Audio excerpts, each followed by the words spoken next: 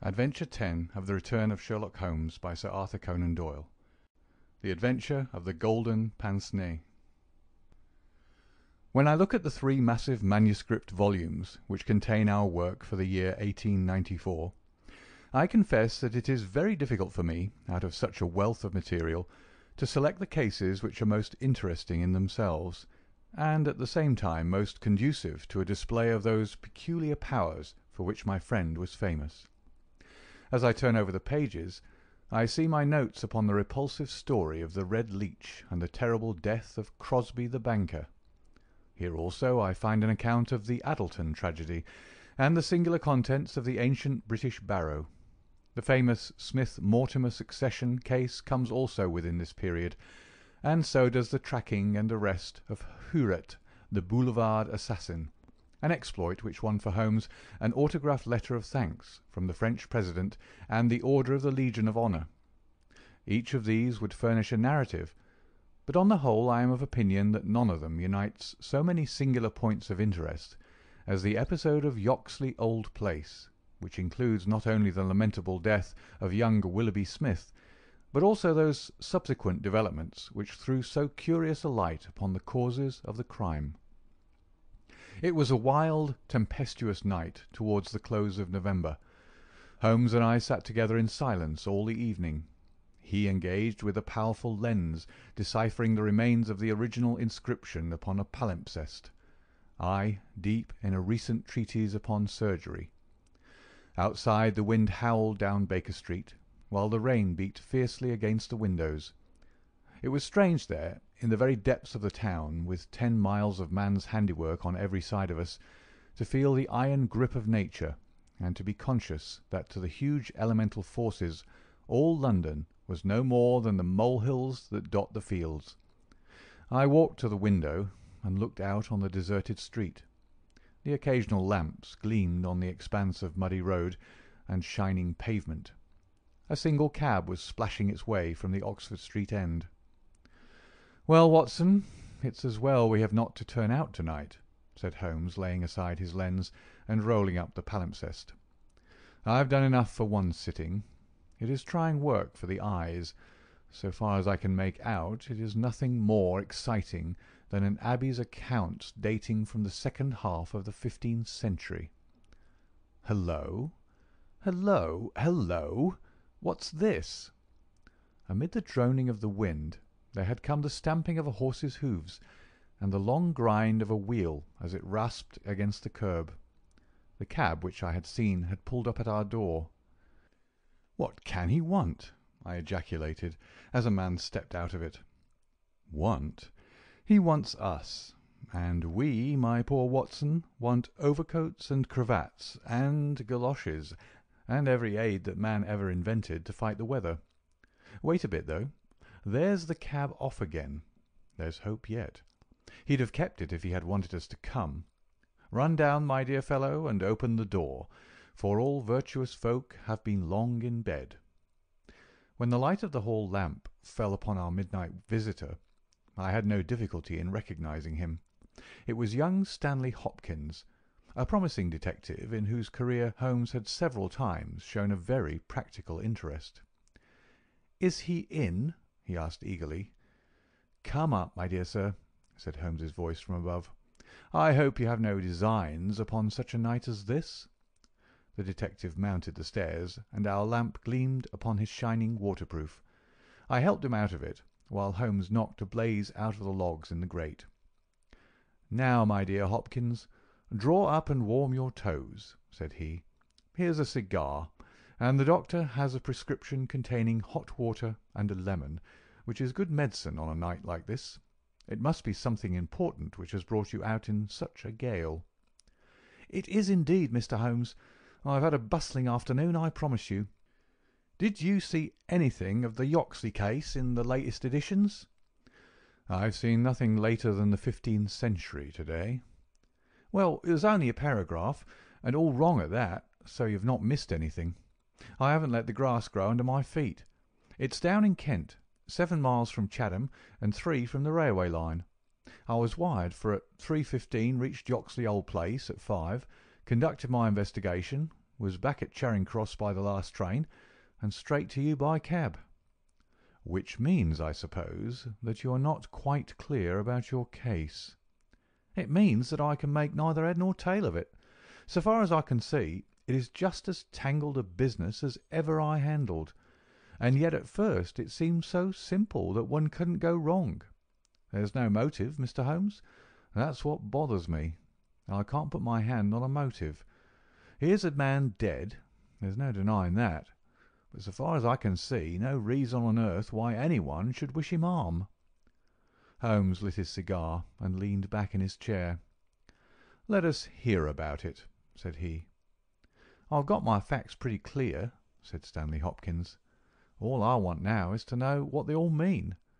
The story, so far as I can make out, is like this.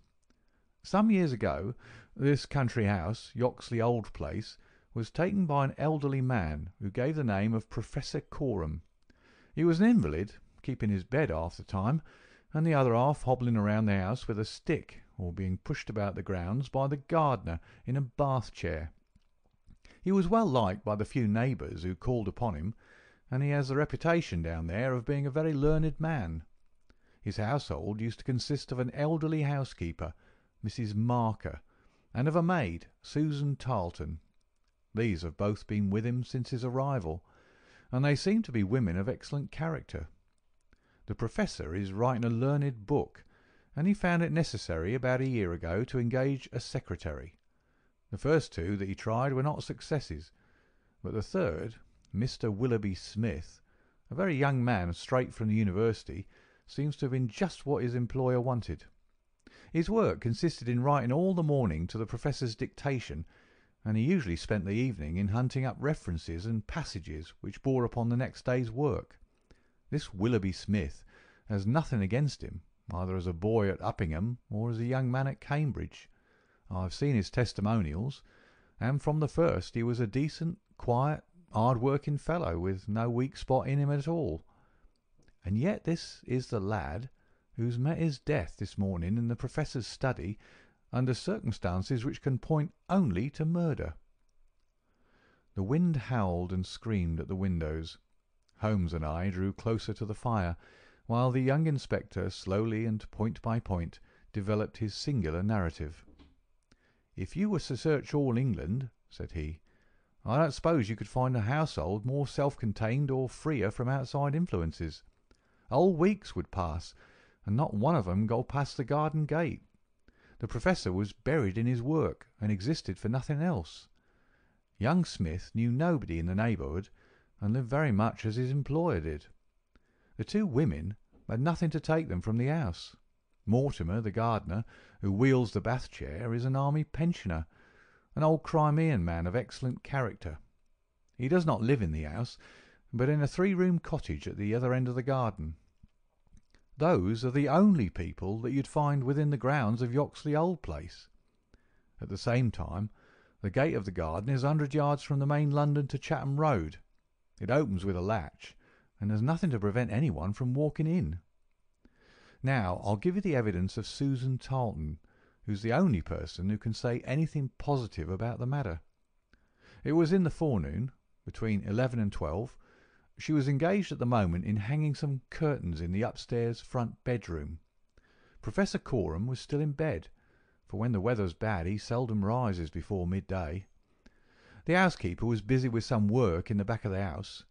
Willoughby Smith had been in his bedroom, which he uses as a sitting-room, but the maid heard him at that moment pass along the passage and descend to the study immediately below her.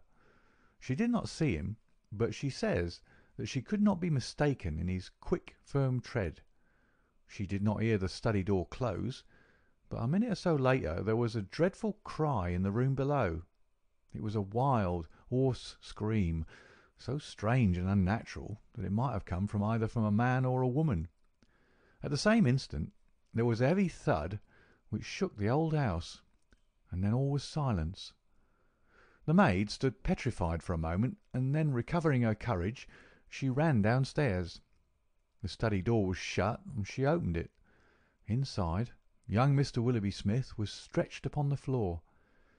At first she couldn't see no injury, but as she tried to raise him, she saw that blood was pouring from the underside of his neck. It was pierced by a very small but very deep wound, which had divided the carotid artery.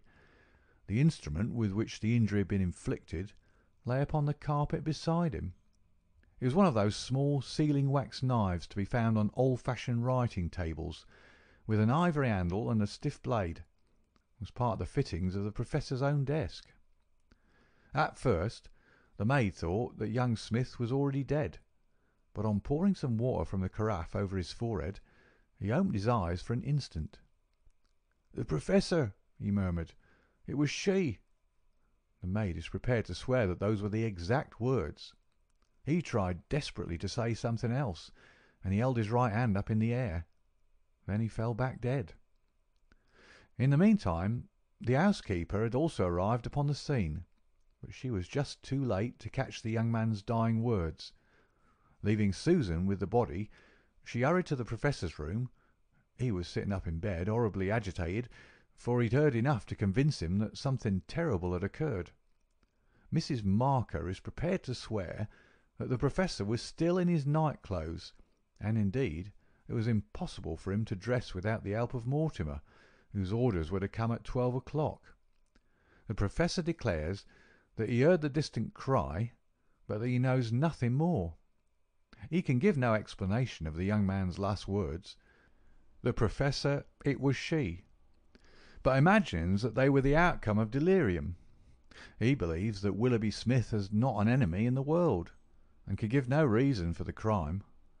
His first action was to send Mortimer, the gardener, for the local police. A little later, the chief constable sent for me.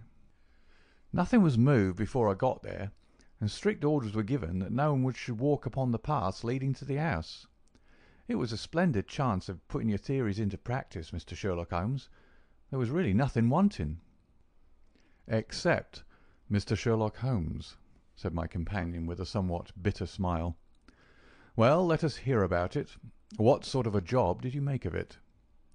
"I must ask you first, Mr. Holmes, to glance at this rough plan, which will give you a general idea of the position of the Professor's study and the various points of the case. It will help you in following my investigation." He unfolded the rough chart, which I here reproduce, and he laid it across Holmes's knee. I rose, and standing behind Holmes, studied it over his shoulder. It is very rough, of course, and it only deals with the points which seem to me to be essential. All the rest you'll see later for yourself. Now, first of all, presuming that the assassin entered the house, how did he or she come in? Undoubtedly by the garden path, and the back door from which there's direct access to the study. Any other way would have been exceedingly complicated. The escape must have also been made along that line, for of the two other exits from the room, one was blocked by Susan as she ran downstairs, and the other leads straight to the Professor's bedroom. I therefore directed my attention at once to the garden path, which was saturated with recent rain, and would certainly show any footmarks. My examination showed me that I was dealing with a cautious and expert criminal. No footmarks were to be found on the path. There could be no question, however, that someone had passed along the grass border which lines the path, and that he had done so in order to avoid leaving a track. I couldn't find anything in the nature of a distinct impression, but the grass was trodden down, and someone had undoubtedly passed. It could only have been the murderer, since neither the gardener nor anyone else had been there that morning, and the rain had only begun during the night. "One moment," said Holmes. "Where does this path lead to?" "To the road." "How long is it?" "100 yards or so." "At the point where the path passes through the gate, you could surely pick up the tracks." "Unfortunately, the path was tiled at that point." "Well, on the road itself?" "No, it was all trodden into mire." "Well, then, these tracks upon the grass, were they coming or going?" "It was impossible to say. There was never any outline." "A large foot or a small?" "You could not distinguish." Holmes gave an ejaculation of impatience. "It has been pouring rain and blowing a hurricane ever since," said he. "It will be harder to read now than the palimpsest.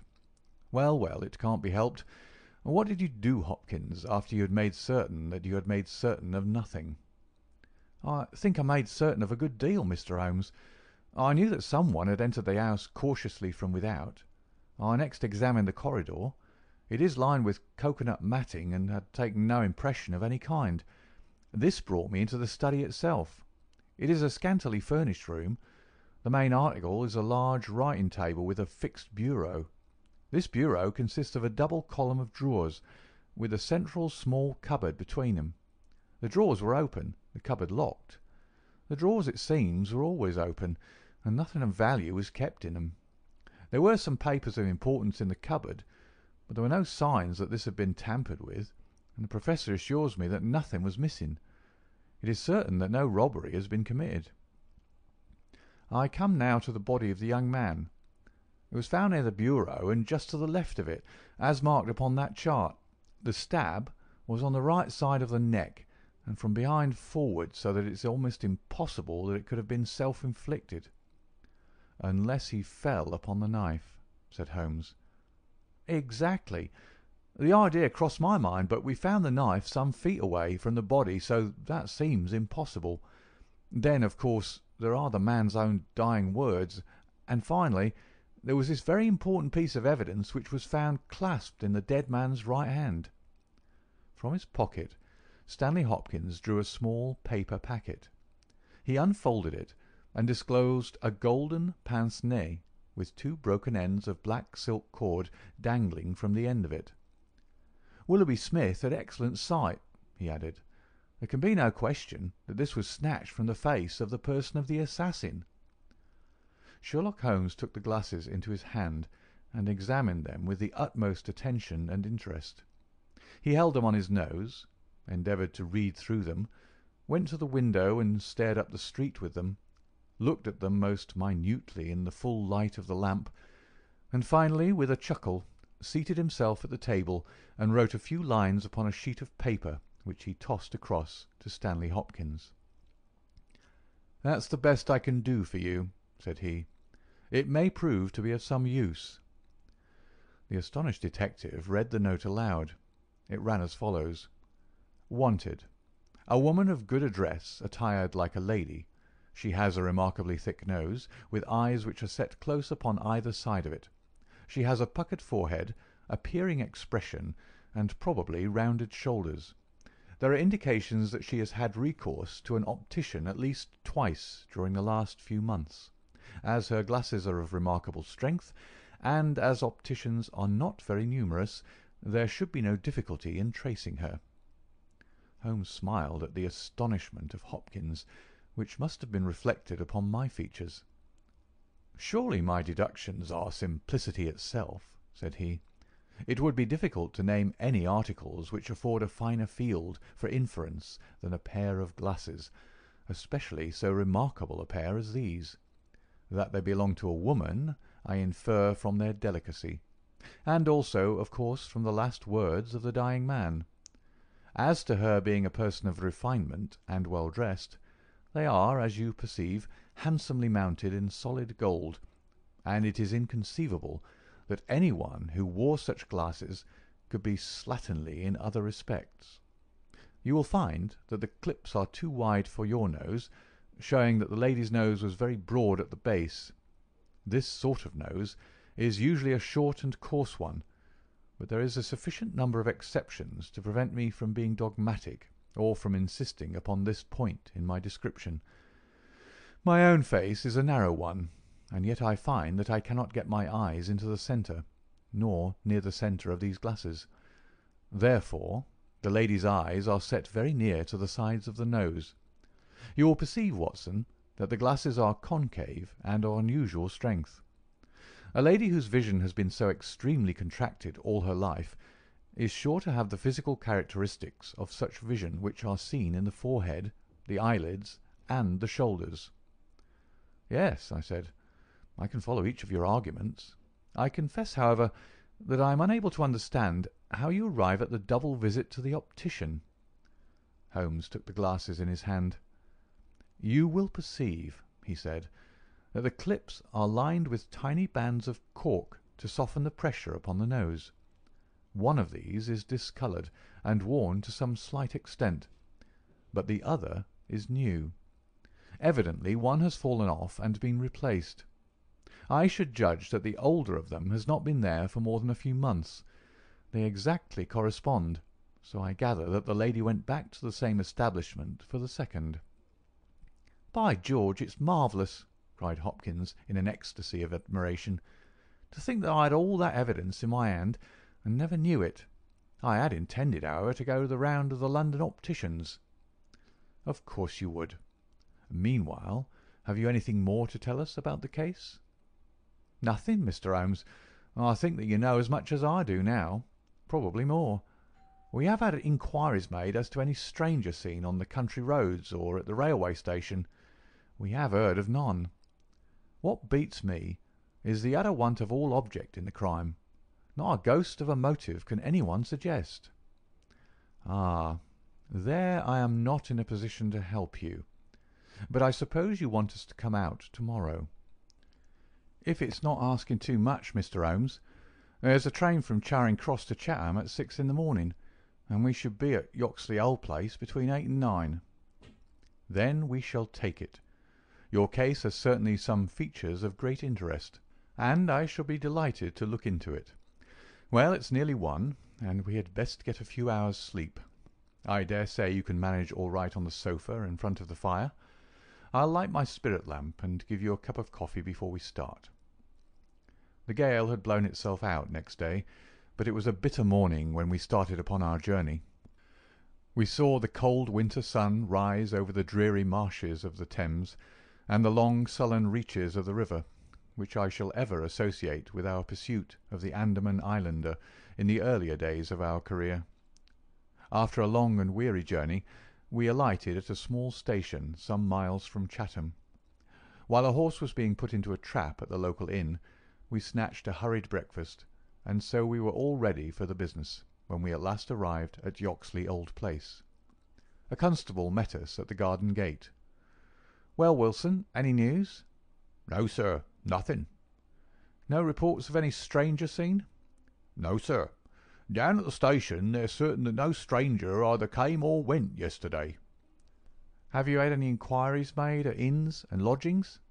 "Yes, sir. There is no one that we cannot account for." "Well, it's only a reasonable walk to Chatham. Anyone might stay there or take a train without being observed. This is the garden path of which I spoke, Mr. Holmes. I'll pledge my word that there was no mark on it yesterday." "On which side were the marks on the grass?" "This side, sir. This narrow margin of grass between the path and the flower bed. I can't see the traces now, but they were clear to me then." "Yes, yes. Someone has passed along," said Holmes, stooping over the grass border. "Our lady must have picked her steps carefully, must she not, since on the one side she would leave a track on the path, and on the other an even clearer one on the soft bed." "Yes, sir. She must have been a cool hand."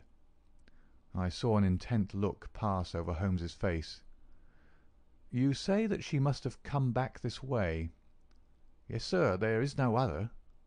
"On this strip of grass?" "Certainly, Mr. Holmes."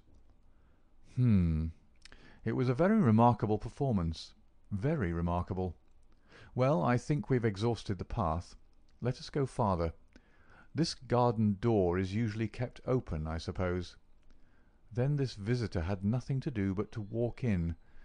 The idea of murder was not in her mind, or she would have provided herself with some sort of weapon instead of having to pick this knife off the writing-table. She advanced along this corridor, leaving no traces upon the cocoanut matting. Then she found herself in this study. How long was she there? We have no means of judging. "Not more than a few minutes, sir. I forgot to tell you that Mrs. Marker, the housekeeper, had been in there tidying not very long before. About a quarter of an hour, she says." "Well, that gives us a limit. Our lady enters this room, and what does she do? She goes over to the writing-table. What for?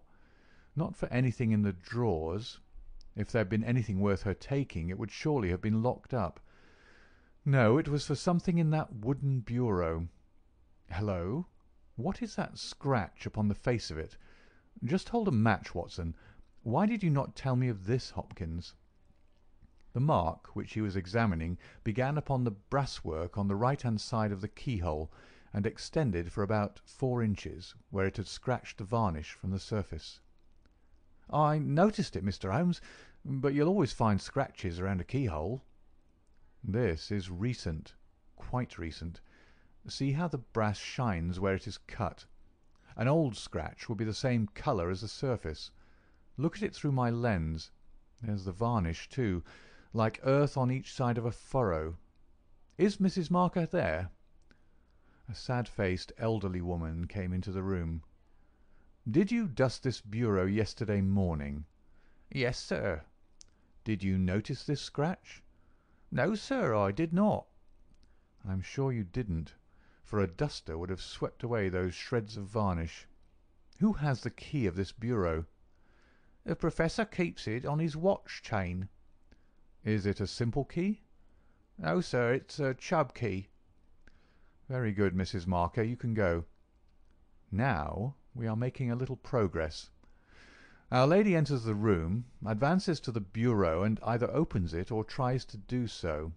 While she is thus engaged, young Willoughby Smith enters the room. In her hurry to withdraw the key, she makes this scratch upon the door. He seizes her, and she, snatching up the nearest object, which happens to be this knife, strikes at him in order to make him let go his hold. The blow is a fatal one. He falls, and she escapes, either with or without the object for which she has come. Is Susan the maid there? Could anyone have got away through that door after the time that you heard the cry, Susan?" "No, sir, it is impossible. Before I get down the stair I'd have seen anyone in the passage. Besides, the door never opened, or I would have heard it." "That settles this exit. Then no doubt the lady went out the way she came. I understand that this other passage leads only to the Professor's room. There is no exit that way." "No, sir." "We shall go down it and make the acquaintance of the Professor. Hello, Hopkins! This is very important indeed. The Professor's corridor is also lined with cocoanut matting." "Well, sir, what of that?" "Don't you see any bearing upon the case? Well, well, I don't insist upon it. No doubt I am wrong, and yet it seems to me to be suggestive. Come with me and introduce me." We passed down the passage, which was of the same length as that which led to the garden. At the end was a short flight of steps ending in a door. Our guide knocked and then ushered us in to the Professor's bedroom. It was a very large chamber, lined with innumerable volumes, which had overflowed from the shelves and lay in piles in the corners, or were stacked all round at the base of the cases. The bed was in the centre of the room, and in it, propped up with pillows, was the owner of the house. I have seldom seen a more remarkable-looking person. It was a gaunt, aquiline face which was turned towards us, with piercing dark eyes which lurked in deep hollows under overhung and tufted brows. His hair and beard were white, save that the latter was curiously stained with yellow around his mouth. A cigarette glowed amid the tangle of white hair, and the air of the room was fetid with stale tobacco smoke. As he held out his hand to Holmes, I perceived that it was also stained with yellow nicotine. "A smoker, Mr. Holmes?" said he, speaking in well-chosen English, with a curious little mincing accent. "Pray take a cigarette, and you, sir?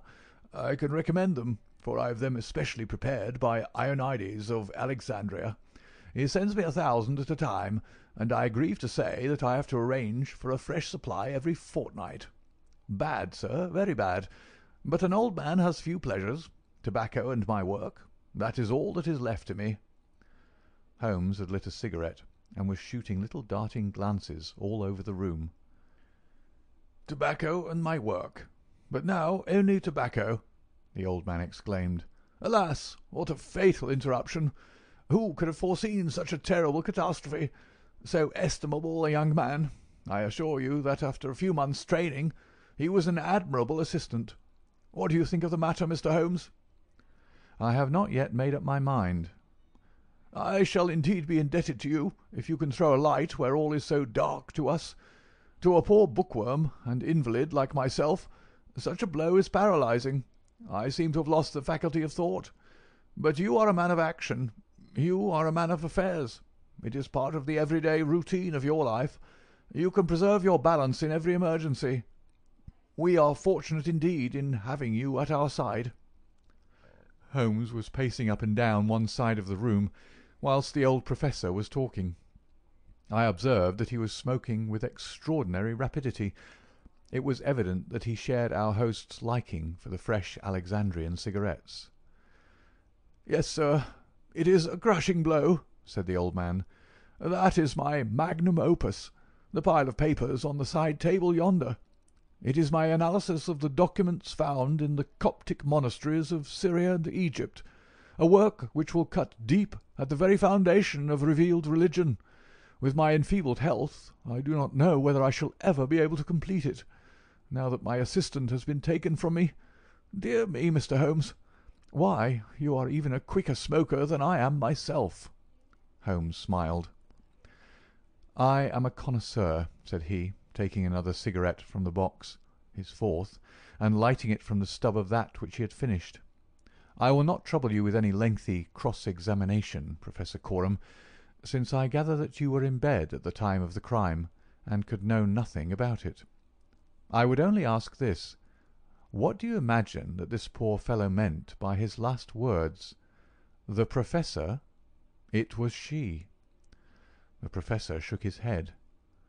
"Susan is a country girl," said he, "and you know the incredible stupidity of that class. I fancy that the poor fellow murmured some incoherent, delirious words, and that she twisted them into this meaningless message." "I see. You have no explanation yourself of the tragedy?" "Possibly an accident. Possibly, I only breathe it among ourselves, a suicide. Young men have their hidden troubles, some affair of the heart, perhaps, which we have never known. It is a more probable supposition than murder." "But the eyeglasses?" "Ah, I am only a student, a man of dreams. I cannot explain the practical things of life. But still, we are aware, my friend, that love gauges may take strange shapes. By all means, take another cigarette. It is a pleasure to see anyone appreciate them so. A fan, a glove, glasses. Who knows what article may be carried as a token or treasured when a man puts an end to his life? This gentleman speaks of footsteps in the grass, but after all, it is easy to be mistaken on such a point. As to the knife, it might well be thrown far from the unfortunate man as he fell. It is possible that I speak as a child, but to me it seems that Willoughby Smith has met his fate by his own hand." Holmes seemed struck by the theory thus put forward, and he continued to walk up and down for some time, lost in thought and consuming cigarette after cigarette. "Tell me, Professor Coram," he said at last, "what is in that cupboard in the bureau?" "Nothing that would help a thief. Family papers, letters from my poor wife, diplomas of universities which have done me honour.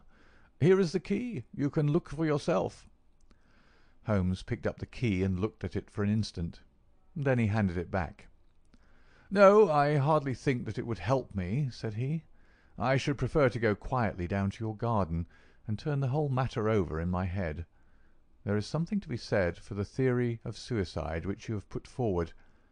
We must apologize for having intruded upon you, Professor Coram, and I promise that we won't disturb you until after lunch. At 2 o'clock we will come again and report to you anything which may have happened in the interval."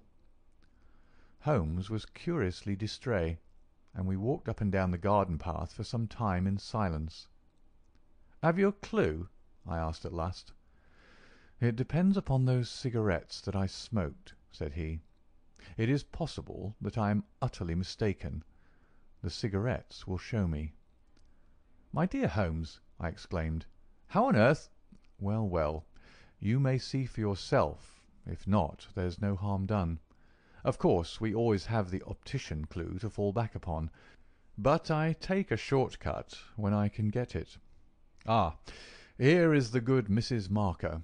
Let us enjoy 5 minutes of instructive conversation with her. I may have remarked before that Holmes had, when he liked, a peculiarly ingratiating way with women, and that he very readily established terms of confidence with them. In half the time which he had named, he had captured the housekeeper's goodwill, and was chatting with her as if he had known her for years. "Yes, Mr. Holmes, it is as you say, sir. He does smoke something terrible. All day and sometimes all night, sir. I've seen that room of a morning. Well, sir, you'd have thought it was a London fog. Poor young Mr. Smith. He was a smoker also, but not as bad as the Professor. His health, well, I don't know that it's better nor worse for the smoking." "Ah," said Holmes, "but it kills the appetite." "Well, I don't know about that, sir." "I suppose the Professor eats hardly anything." "Well, he is variable. I'll say that for him." "I'll wager he took no breakfast this morning, and won't face his lunch after all the cigarettes I saw him consume." "Well, you're out there, sir, as it happens, for he ate a remarkable big breakfast this morning. I don't know when I've known him to make a better one, and he's ordered a good dish of cutlets for the lunch. I'm surprised myself, for since I came into that room yesterday and saw young Mr. Smith lying there on the floor, I couldn't bear to look at food. Well, it takes all sorts to make a world, and the Professor hasn't let it take his appetite away." We loitered the morning away in the garden. Stanley Hopkins had gone down to the village to look into some rumours of a strange woman who had been seen by some children on the Chatham Road the previous morning. As to my friend, all his usual energy seemed to have deserted him. I had never known him handle a case in such a half-hearted fashion. Even the news brought back by Hopkins that he had found the children, and that they had undoubtedly seen a woman exactly corresponding with Holmes's description, and wearing either spectacles or eyeglasses, failed to rouse any sign of keen interest. He was more attentive when Susan, who waited upon us at lunch, volunteered the information that she believed Mr. Smith had been out for a walk yesterday morning, and that he had only returned half an hour before the tragedy occurred. I could not myself see the bearing of this incident, but I clearly perceived that Holmes was weaving it into the general scheme which he had formed in his brain. Suddenly he sprang from his chair and glanced at his watch. 2 o'clock, gentlemen," said he. "We must go up and have it out with our friend the Professor." The old man had just finished his lunch, and certainly his empty dish bore evidence to the good appetite with which his housekeeper had credited him. He was, indeed, a weird figure as he turned his white mane and his glowing eyes towards us. The eternal cigarette smouldered in his mouth. He had been dressed and was seated in an armchair by the fire. "Well, Mr. Holmes, have you solved this mystery yet?" He shoved a large tin of cigarettes which stood on a table beside him towards my companion. Holmes stretched out his hand at the same moment, and between them they tipped the box over the edge. For a minute or two we were all on our knees retrieving stray cigarettes from impossible places. When we rose again, I observed Holmes's eyes were shining and his cheeks tinged with colour. Only at a crisis have I seen those battle signals flying. "Yes," said he, "I have solved it." Stanley Hopkins and I stared in amazement. Something like a sneer quivered over the gaunt features of the old Professor. "Indeed? In the garden?" "No, here." "Here? When?" "This instant." "You are surely joking, Mr. Sherlock Holmes. You compel me to tell you that this is too serious a matter to be treated in such a fashion." "I have forged and tested every link of my chain, Professor Coram, and I am sure that it is sound. What your motives are, or what exact part you play in this strange business, I am not yet able to say. In a few minutes I shall probably hear it from your own lips. Meanwhile I will reconstruct what is past for your benefit, so that you may know the information which I still require. A lady yesterday entered your study. She came with the intention of possessing herself of certain documents which were in your bureau. She had a key of her own. I have had an opportunity of examining yours, and I do not find that slight discoloration which the scratch made upon the varnish would have produced. You were not an accessory, therefore, and she came, so far as I can read the evidence, without your knowledge, to rob you." The Professor blew a cloud from his lips. "This is most interesting and instructive," said he. "Have you no more to add? Surely, having traced this lady so far, you can also say what has become of her." "I will endeavour to do so. In the first place, she was seized by your secretary and stabbed him in order to escape. This catastrophe I am inclined to regard as an unhappy accident, for I am convinced that the lady had no intention of inflicting so grievous an injury. An assassin does not come unarmed. Horrified by what she had done, she rushed wildly away from the scene of the tragedy. Unfortunately for her, she had lost her glasses in the scuffle, and as she was extremely short-sighted, she was really helpless without them.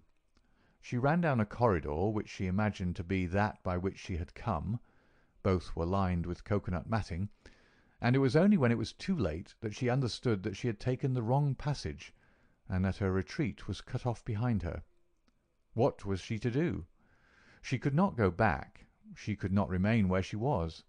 She must go on. She went on. She mounted a stair, pushed open a door, and found herself in your room. The old man sat with his mouth open, staring wildly at Holmes. Amazement and fear were stamped upon his expressive features. Now, with an effort, he shrugged his shoulders and burst into insincere laughter. "All very fine, Mr. Holmes," said he, "but there is one little flaw in your splendid theory. I was myself in my room, and I never left it during the day." "I am aware of that, Professor Coram." "And you mean to say that I could be upon that bed, and not be aware that a woman had entered my room?" "I never said so. You were aware of it. You spoke with her. You recognized her. You aided her to escape." Again the Professor burst into high-keyed laughter. He had risen to his feet, and his eyes glowed like embers. "You are mad!" he cried. "You are talking insanely. I helped her to escape! Where is she now?"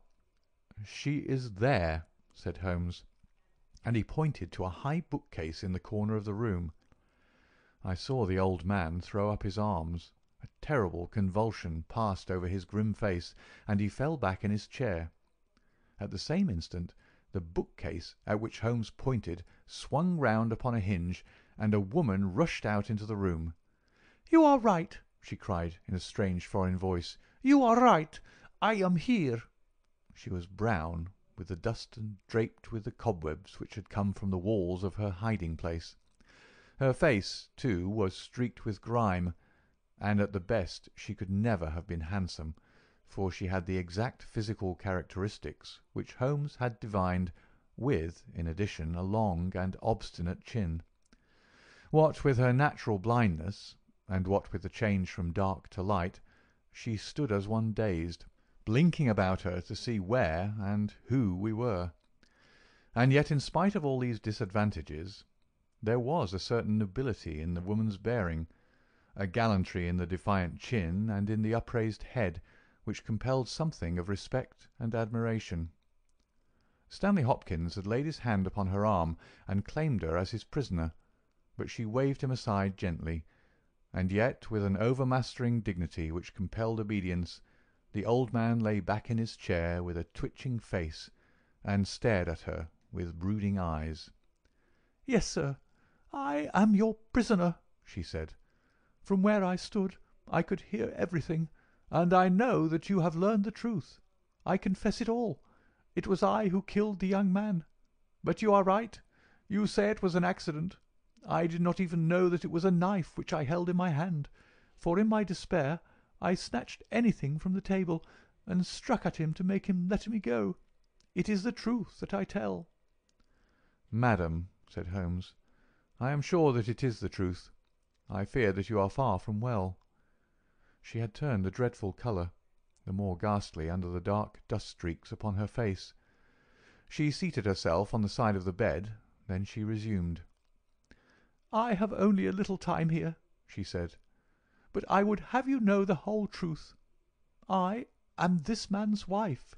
He is not an Englishman. He is a Russian. His name I will not tell." For the first time the old man stirred. "God bless you, Anna!" he cried. "God bless you!" She cast a look at the deepest disdain in his direction. "Why should you cling so hard to that wretched life of yours, Sergius?" said she. "It has done harm to many, and good to none, not even to yourself. However, it is not for me to cause the frail thread to be snapped before God's time. I have enough already upon my soul since I crossed the threshold of this cursed house. But I must speak, or I shall be too late. I have said, gentlemen, that I am this man's wife. He was 50, and I a foolish girl of 20 when we are married. It was in a city of Russia, a university. I will not name the place." "God bless you, Anna," murmured the old man again. "We were reformers, revolutionists, nihilists. You understand. He and I and many more. Then there came a time of trouble. A police officer was killed. Many were arrested. Evidence was wanted, and in order to save his own life and to earn a great reward, my husband betrayed his own wife and his companions. Yes, we were all arrested upon his confession. Some of us found our way to the gallows, and some to Siberia. I was among these last, but my term was not for life. My husband came to England with his ill-gotten gains, and has lived in quiet ever since, knowing well that if the Brotherhood knew where he was, not a week would pass before justice would be done." The old man reached out a trembling hand and helped himself to a cigarette. "I am in your hands, Anna," said he. "You were always good to me." "I have not yet told you the height of his villainy," said she. "Among our comrades of the order there was one who was the friend of my heart. He was noble, unselfish, loving, all that my husband was not. He hated violence. We were all guilty, if that is guilt, but he was not. He wrote forever, dissuading us from such a course. These letters would have saved him. So would my diary, in which from today I had entered both my feelings towards him and the view which each of us had taken. My husband found and kept both diary and letters. He hid them, and he tried hard to swear away the young man's life. In this he failed. But Alexis was sent a convict to Siberia, where now, at this moment, he works in a salt mine. Think of that, you villain! You villain! Now, at this very moment, Alexis, a man whose name you are not worthy to speak, works and lives like a slave. And yet I have your life in my hands, and I let you go." "You were always a noble woman, Anna," said the old man, puffing at his cigarette. She had risen, but she fell back again with a little cry of pain. "I must finish," she said. "When my term was over, I set myself to get the diary and letters which, if sent to the Russian government, would procure my friend's release. I knew that my husband had come to England. After months of searching I discovered where he was. I knew that he still had the diary, for when I was in Siberia I had a letter from him once, reproaching me and quoting some passages from his pages. Yet I was sure that, with his revengeful nature, he would never give it to me of his own free will. I must get it for myself. With this object I engaged an agent from a private detective firm, who entered my husband's house as a secretary. It was your second secretary, Sergius, the one who left you so hurriedly. He found that papers were kept in the cupboard, and he got an impression of the key. He would not go farther. He furnished me with a plan of the house, and he told me that in the forenoon the study was always empty, as the secretary was employed up here. So at last I took my courage in both hands, and I came down to get the papers for myself. I succeeded, but at what a cost! I had just taken the paper, and was locking the cupboard, when the young man seized me. I had seen him already that morning. He had met me on the road, and I had asked him to tell me where Professor Coram lived, not knowing that he was in his employ. Exactly, said Holmes. The secretary came back and told his employer of the woman he had met. Then, in his last breath, he tried to send a message that it was she, the she whom he had just discussed with him. "You must let me speak," said the woman in an imperative voice, and her face contracted as if in pain. "When he had fallen, I rushed from the room, chose the wrong door, and found myself in my husband's room. He spoke of giving me up. I showed him that if he did so, his life was in my hands. If he gave me to the law, I could give him to the brotherhood. It was not that I wished to live for my own sake, but it was that I desired to accomplish my purpose. He knew that I would do what I said, that his own fate was involved in mine. For that reason, and for no other, he shielded me. He thrust me into that dark hiding-place, a relic of old days, known only to himself. He took his meals in his own room, and so was able to give me part of his food. It was agreed that when the police left the house, I should slip away by night and come back no more. But in some way you have read our plans." She tore from the bosom of her dress a small packet. "These are my last words," said she. "Here is the packet which will save Alexis. I confide it to your honor and to your love of justice. Take it. You will deliver it at the Russian embassy. Now I have done my duty and—" "Stop her!" cried Holmes. He had bounded across the room and had wrenched a small phial from her hand. "Too late," she said, sinking back on the bed. "Too late. I took the poison before I left my hiding-place. My head swims. I am going. I charge you, sir, to remember the packet." "A simple case, and yet in some ways an instructive one," Holmes remarked as we travelled back to town. "It hinged from the outset upon the Pince-Nez. But for the unfortunate chance of the dying man having seized these, I am not sure that we could have ever reached our solution. It was clear to me, from the strength of the glasses, that the wearer must have been very blind and helpless when deprived of them. When you asked me to believe that she walked along a narrow strip of grass without once making a false step, I remarked, as you may remember, that it was a noteworthy performance. In my mind I set it down as an impossible performance, save in the unlikely case that she had a second pair of glasses. I was forced, therefore, to consider seriously the hypothesis that she had remained within the house.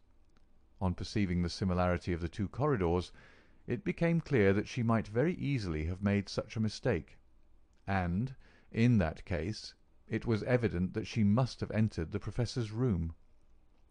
I was keenly on the alert, therefore, for whatever would bear out this supposition, and I examined the room narrowly for anything in the shape of a hiding-place.